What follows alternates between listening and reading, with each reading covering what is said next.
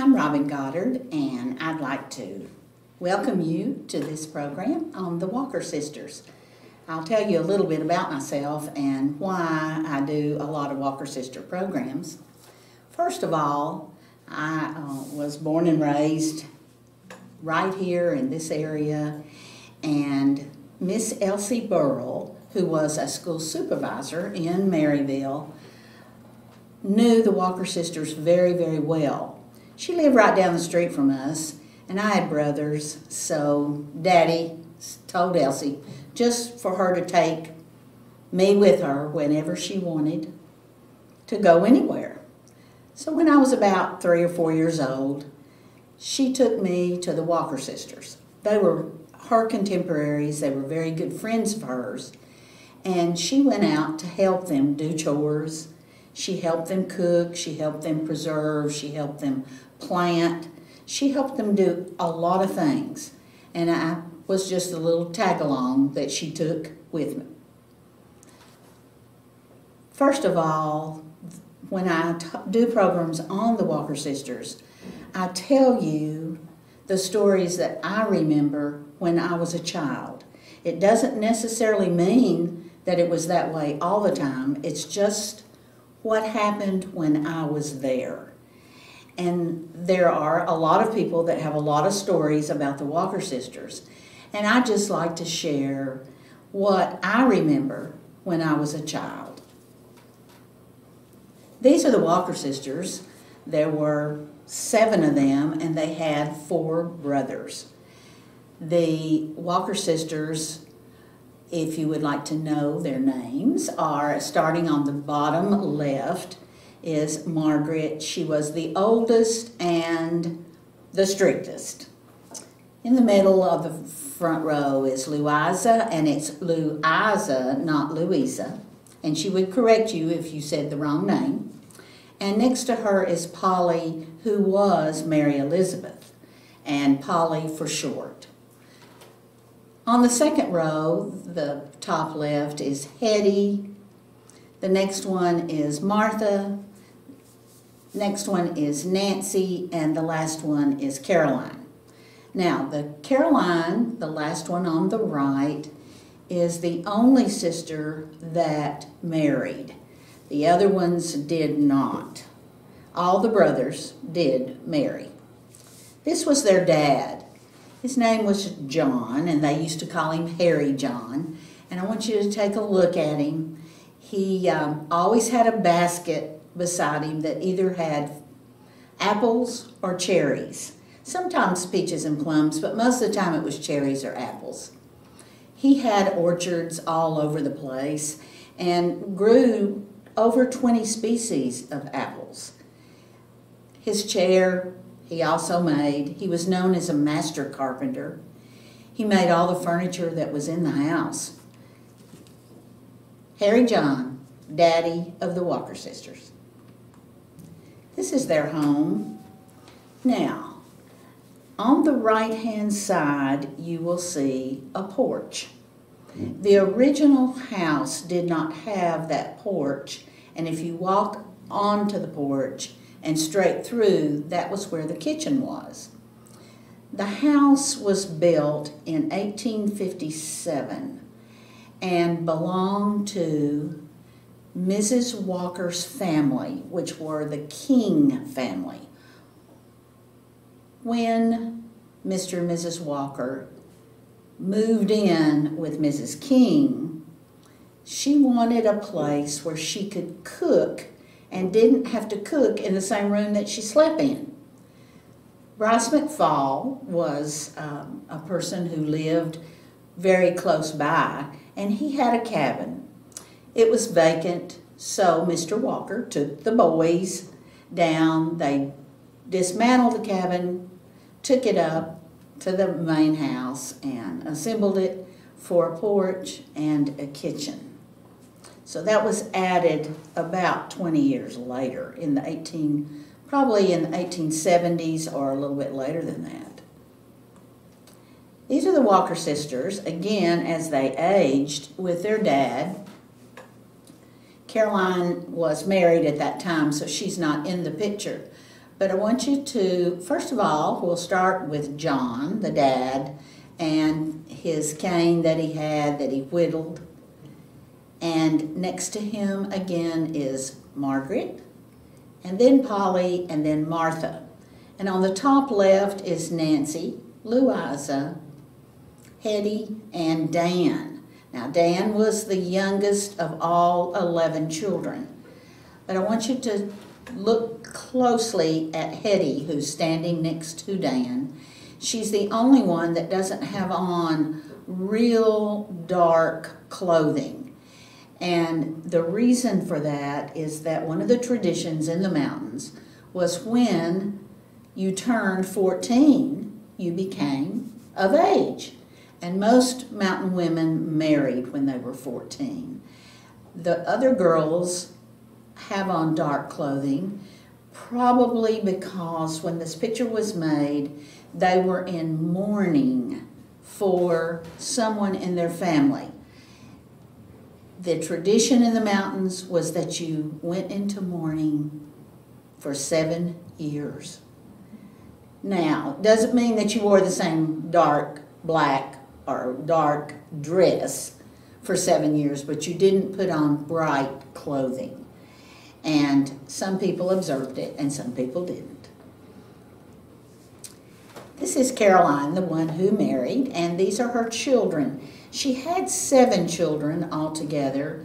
3 did not live, and you will see her at the bottom of this tree. Now, this is one of the chestnut trees that was located in the Tremont area near Spruce Flat Falls.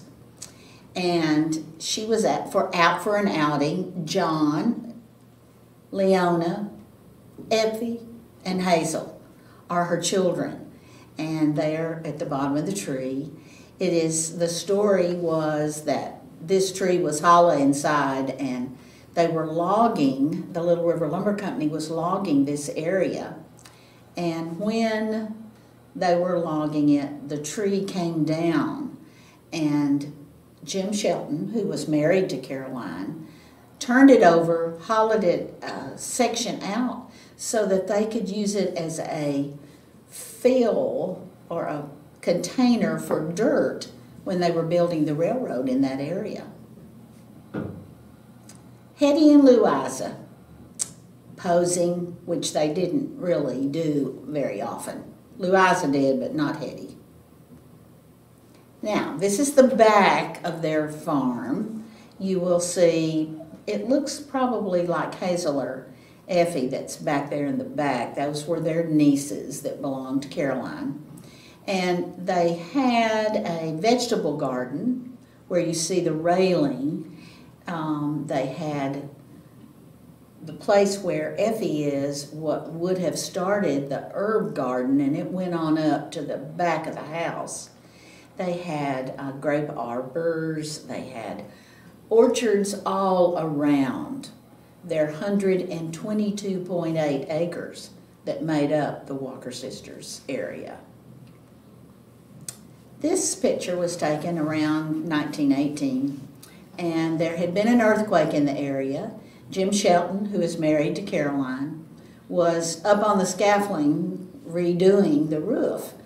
If you take a hike out to Walker Sisters, you will be able to see where the repair work was done on the chimney because the colors of the stones are different colors. This is a picture of Caroline again with her children. John is in her lap. To the left is Effie, to her right, sitting with the bare feet up on a stool, is Hazel, and Leona is standing. Walker Sisters, again, a picture that is very familiar to probably many of you all. As the sisters passed away, Nancy passed away in 1931, before the park was established, and then Polly was next. So you had what many people call the Five Sister Cove, because There were 5 that lived there until they started to expire. This is Margaret and Louisa hoeing in their garden. You can see if you look carefully around their waist, those are seed packets that they had they were little bags that they tied around their waist. You also notice their bonnets. Their bonnets had a long section in the front and in the back to keep the sun from getting on them.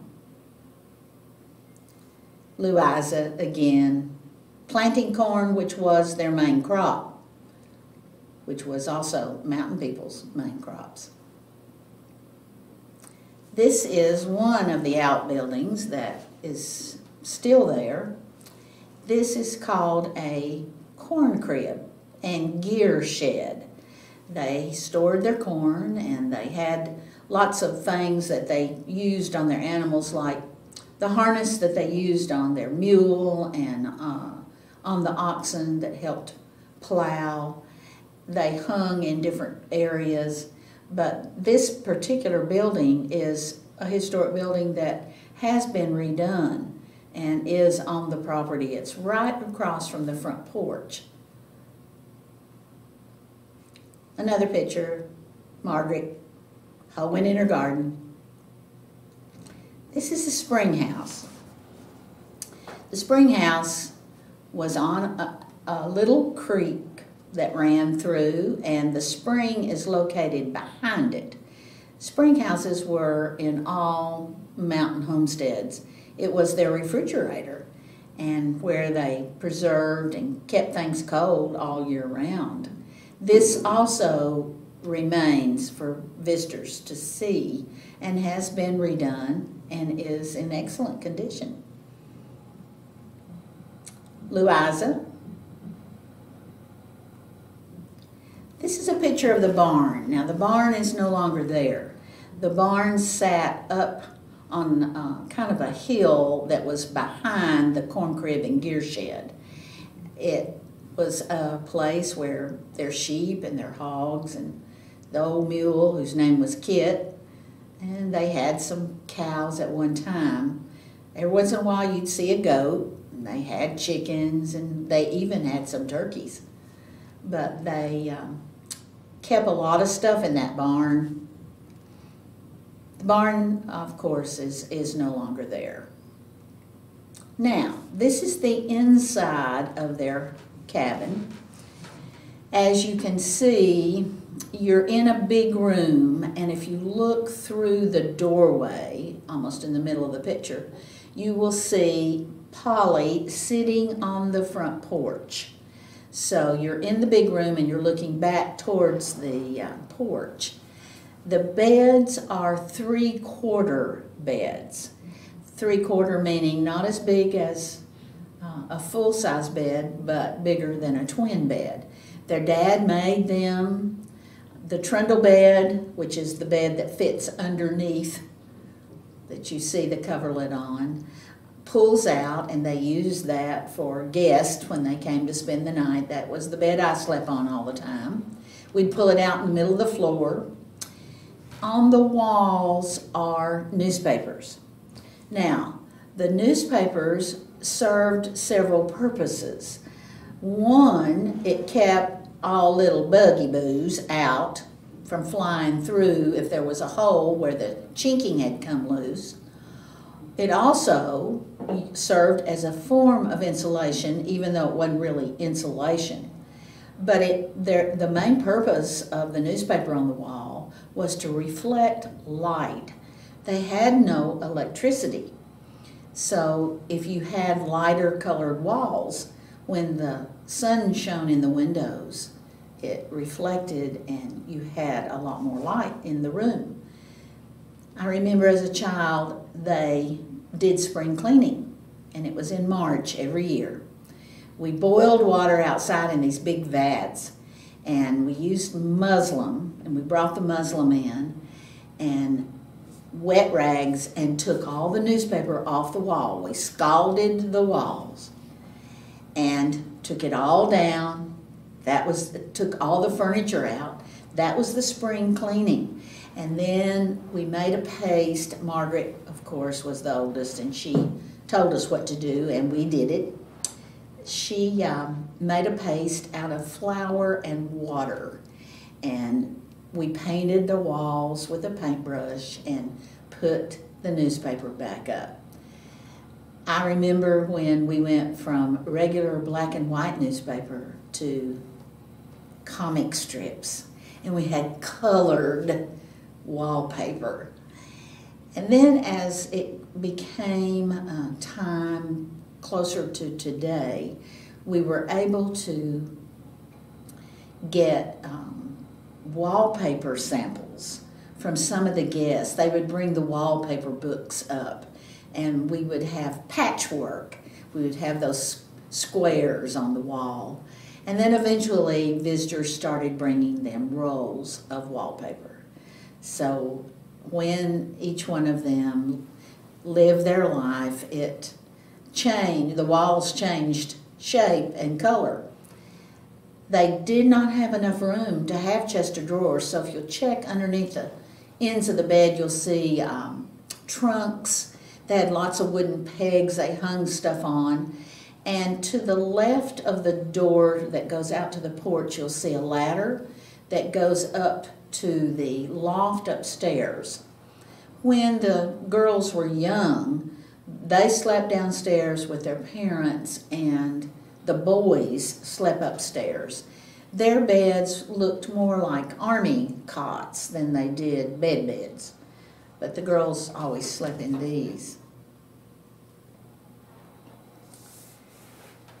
Louisa, Martha, Hetty. Hetty is the one over on the left. This is a cotton gin. We don't think of cotton growing in these hills of the mountains, but they raise cotton. They used it to put in their quilts that they made for batting. They also used cotton to make material out of. They ginned those cotton balls to get the seeds out. I think, if I remember correctly, I believe the gin was made out of oak, and then the turning part of it, the gin part of it, was probably hickory because it didn't split. They used to tell the story that it took 3 of them to run the cotton gin. One to feed it, one to turn the handle, and one to tell them what to do. So that's another picture of the cotton gin. And this picture shows, I'm sure those are Hetty's hands. They look just like her hands that are feeding the cotton through the rollers to get the seeds out. After the cotton was ginned, we would wash it with lye soap that was, of course, homemade. We'd hang strips different places to dry, and then we would take piles of it and card it.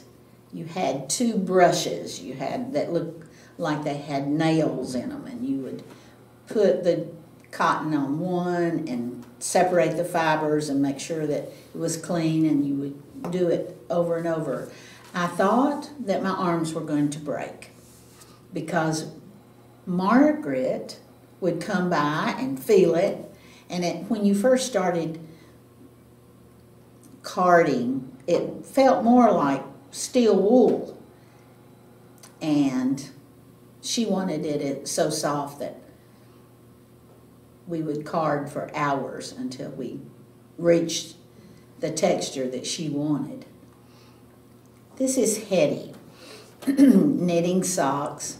She was known for her knitting abilities, and she used to tell the story about Dan. Now, Dan was the youngest boy, and he was in World War I. And during the wintertime, they would send him hand-knitted socks because they didn't want his feet to get cold in Germany.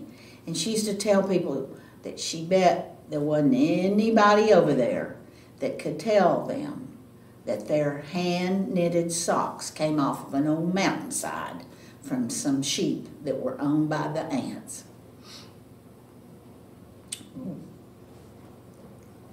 This is the fireplace in the big room. The other picture would have been from where we're sitting. And to the left was another bed, and to the right another bed. And I'm not sure if you can see on the floor, on the bed on the right, there are baskets, and in those baskets were many quilt squares. When I was growing up, we had many quilt squares that they would cut and use different materials for. Above the fireplace are just little knickknacks and things that they collected through the years. And if you see the frame, the two pieces that are right above the mantel that are long from one end to the other, that is part of a quilting frame that they hung and put up out of the way. Now, when I was younger, there was a black, I guess you would call it a fixture in the fireplace that a great big black pot hung on, and they would use an instrument that looked like a tire rod, and they would pull it in and out. And in that pot, there were always dumplings of some kind cooking or beans of some kind. They also had 2 cook stoves that were located in the kitchen. Here's Martha ginning cotton again. It's another picture of the big room. You can see again the 2 beds, and there's another chair. Mr. Walker made all of the furniture that you see. Another picture of Louisa. She was my favorite. She also was the sister that lived the longest.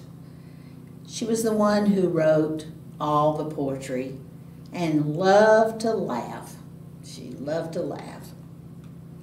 This is a picture that was put in here. I need to give credit to Micah Day, who is our park librarian, that this picture is the Walker sisters' house, but it's turned backwards.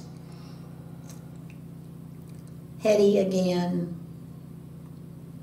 Now, this is a picture that you probably haven't seen. This is Martha in the dark dress, and in the white dress with the decorations on it is Effie, and Caroline is at the back. It shows them with their hats on. They were either going to a religious service, maybe on Easter, or they were maybe going, I don't know where they were going, but it looks like they were probably going to something that involved a get-together.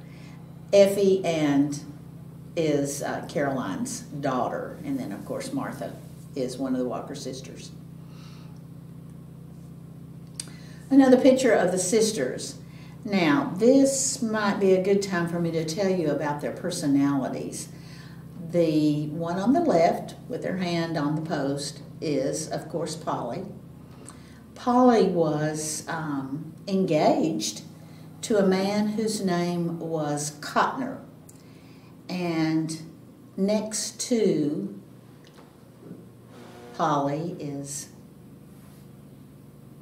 Margaret. And next to Margaret is Hetty, who's in the middle, and then Martha, and then Louisa. And the little boy on the end was probably a nephew. They used to take care of him off and on. He'd come out and spend the day. But we'll go back and look at some personalities. Polly, the first one, excuse me, on the left, was known for being a wonderful cook, seamstress. There were lots of things she could do. But when she became engaged and her fiancé was killed in a train accident, it did something to her. She never was able to recover from it, and it affected her mentally. The sisters always would say, "Poor Sister Polly. She died of a broken heart." So she had problems mentally after her fiancé was killed. Margaret, the next one, was, of course, the boss. She was an excellent cook, seamstress. There was nothing that she couldn't do. When I was younger, I was very afraid of her because she was so strict. And I used to call her the benevolent dictator because she would tell you what to do and you didn't know whether she was mad or not. She never dated. She never was interested in getting married. Her whole demeanor was to take care of the homeland, to take care of the place where she was born and raised, and her parents were and her grandparents were, and she really encouraged those other ones not to marry because there wouldn't be anybody to help her take care of it. She was really quite nice. As I grew to a teenager, I got where I really liked her, but when I was little, I was a little bit afraid of her. Hetty, in the middle. Hetty was known for her seamstress abilities. Hetty left for a little while before the Depression and lived with her sister Caroline in Knoxville and worked at a hosiery mill. But the Depression hit, so she came back. Martha. Martha was very quiet. She also was known as a very, very excellent cook. She was the finance director for all the sisters. She was their accountant, and she would have spreadsheets that looked like we use a computer today. They were sheets that she kept all of the business on, and she also was responsible for ordering things from Sears and Roebuck and from different seed companies. She took care of all of the money issues. And then Louisa. Louisa was good at everything she did, but she wasn't known for one specific thing. She laughed and she had a great time, and she loved visitors, and she always invited visitors to come in and sit a spell. But those 5 ladies, even though they lived a long, wonderful life, people used to think that something was wrong, that they wanted to live as they did in the 1800s. But that was the only way of life that they knew. They were all Primitive Baptist. Their dad was Primitive Baptist. They were very religious. Now, Martha also was engaged. She was engaged to a man whose name was John Daniels, and he also was killed in a logging accident that happened with Little River Lumber Company. She mourned his death for her 7 years, and she came out of it just fine. But she also was able to help take care of the property. The deaths of those girls were felt by people everywhere because they had such a following of visitors that would come and visit. But I'm going to talk to you a little bit about that. The Saturday Evening Post came out in April of 1946 to do a special on these old women that lived like they had in the 1800s. And they became instant movie stars overnight. They were mountain people, just like all the other people that lived in what is now the Great Smoky Mountain National Park. They weren't any more special than anybody else. But after they were in a colored article in the Saturday Evening Post, which at that time was the most widely read magazine in the whole United States, they became very famous overnight, and people constantly wanted to see this living history, these ladies that were living in a national park as a living history example. Thoughts of Mother and the old spinning wheel. I told you that Louisa was known for her poetry. She sold poetry. They sold little quilt squares. They sold all kinds of little things, and if they had a good crop, they would sell even some of their canning goods and their jellies and their apple butter. And they had honey that was in bee gums, they didn't have the white or the bee houses that you see today. They had, all the bee gums were in the old chestnut stumps. But this is an example of Louisa's work, and you might want to take a look at it. Back to my childhood, my thoughts often steal to my mother's gentle footsteps as she turned the old spinning wheel. In from the winter, and with its cold rain and snow, my mother used to spin in our home so long ago. By a good warm fire and a pine knot light, she would spin many yards of thread at night. Mother's chair is now vacant, though I dream of her at night and miss her in her home she always made so bright. Louisa Walker. Louisa churning butter, which she did about every 3 days. Martha and Polly sitting on the front porch. They had many characteristics that their mom had instilled in them, even though she died at almost 20 years before their dad did.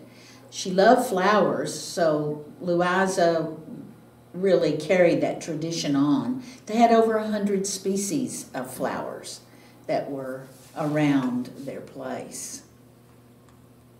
Another interesting note that was in the archives, this was written by Hetty. Now, I'll stop and tell you that the Walker sisters went to Little Greenbrier School, which is at Metcalf Bottoms. Their dad was responsible for building the school, which also served as a church. And all the girls went through the 5th or 6th grade. They didn't go any farther. That was where they ended. Their brothers attended and went through the 3rd grade. But she wrote this, Hetty wrote this note to one of her nieces, and it was Miss Mary Jane Walker. Now, Mary Jane was one of the boys' children. Dear niece, I'd like to come to school. And I think she's probably left a word or two out. But she's telling her niece that she needs to do a really good job and be a good girl and try to learn as much as she can if she wants to be a school teacher. Your aunt, Hetty Walker. I think it's wonderful that we have the opportunity to look at these things. This was written in October of 1906. Louisa standing on the porch. Again, she was the last of the sisters to live. And this picture is taken the year that Margaret was the oldest girl. She's in the wheelchair. Louisa is on the left.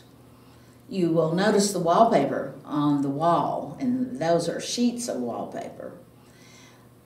Margaret was 92 years old. This picture was taken in 1962, the last year that Margaret lived. And Louisa was left. Louisa never lived in the house by herself. There was always nieces and nephews, or Miss Elsie and I were always there with her. And she lived 2 more years. She passed away in 1964. But this is the last picture, and I'm going to take just a few moments to tell you about the Walker Sisters' reason of being a living history example for the national park. When the park was established, land was purchased by the Tennessee and North Carolina commissions, and the deeds were then given to the federal government so that a park could be established.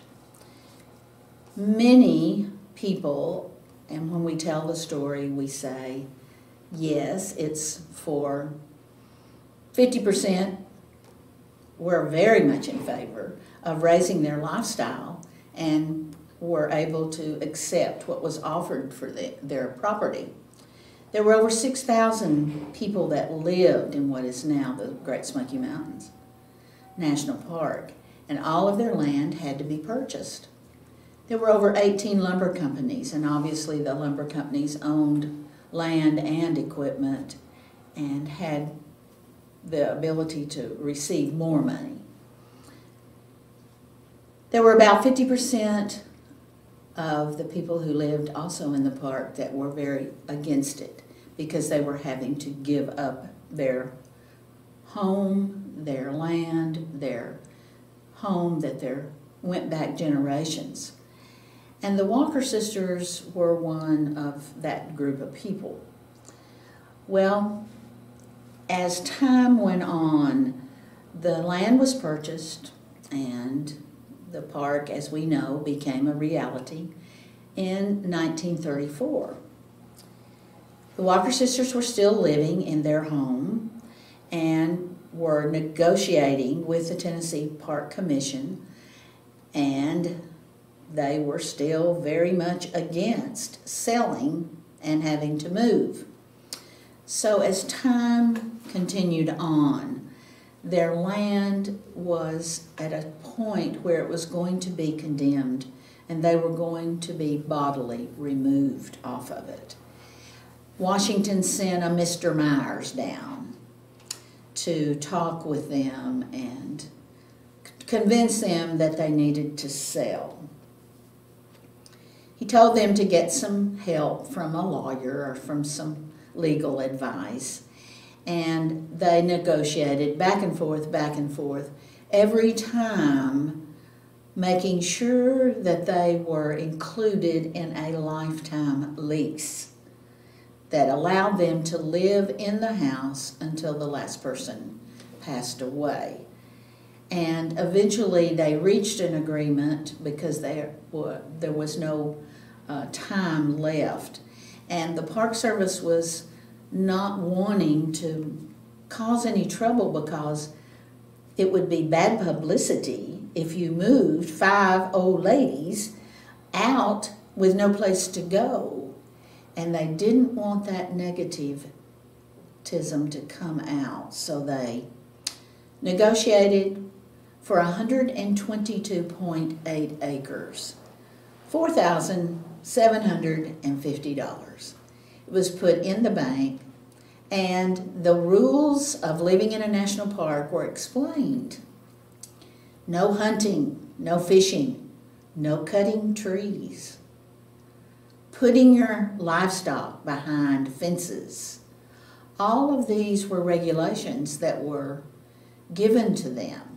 However, they did allow the Walker Sisters to be able to cut wood because they had to be able to keep their fires going so they could eat and so they could have heat in the wintertime and wash their clothes and all the things that they needed a fire for. They also took care of the Walker sisters. They checked on them frequently and made sure that they were not swamped with too many visitors at one time. The Walker sisters are a legacy that many people around the world really follow. They are fascinated by their lifestyle. I was very fortunate because I knew them. I was very fortunate in being able to learn certain things from them. However, I was raised the same way. The Walker sisters, mother and daddy, left them a legacy that will be forever. And it was, first, to love God, and second, the ability to have the knowledge to farm and to do work, and the last one, to love your home and your family. Their legacy is wonderful.